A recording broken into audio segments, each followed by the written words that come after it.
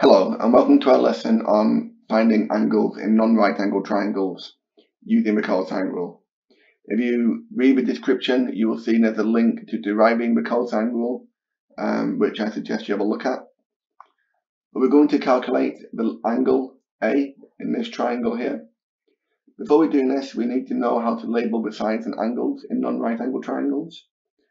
If we have a capital letter marking the angle, the opposite length is noted with the lowercase letter. So 4.5 centimeters is denoted with lowercase a, and the angle B, the side opposite that, is labelled lowercase b, and the angle C, the side opposite, is labelled lowercase c. So now we can substitute these values into this formula, where we have the cosine of A, and A is the angle we're trying to find, is equal to b squared plus c squared minus a squared all over 2bc. So the cosine of angle A is equal to b, which is 6.4, squared, plus c, which is 4.5 squared, minus a squared, which is 4.5 squared, all divided by 2 times b times c. We can see the 4.5 squared here and here will cancel because you have one number take away itself.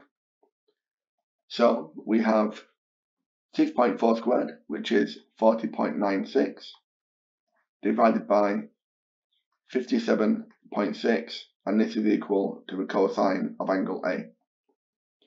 Now, because we want to work out A and not the cosine of angle A, we need to do the arc cos of both sides. So this will then cancel. So we have angle A will equal to the arc cos of 40.96 divided by 57.6. So angle A will equal to the arc cos of 0.71 recurring. So A will be 44.7 degrees to 1 decimal place. Okay, let's try the next question. So if you want to try and work out the size of angle A yourself, by pausing the video and you can resume it when you're ready. Okay, so we're going to use this formula. We'll substitute in B, which is 5.2, and C, which is 10, and A, which is 6.1.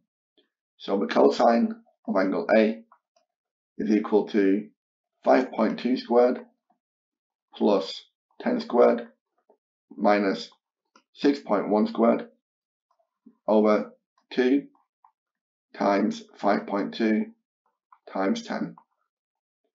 So the cosine of angle A will be 89.83 divided by 104. So the cosine of angle A will be 0.864, and we can do the arc cos of both sides, so these will cancel. So angle A will be approximately 30.3 degrees. Okay, thank you very much for watching. I hope you found that useful.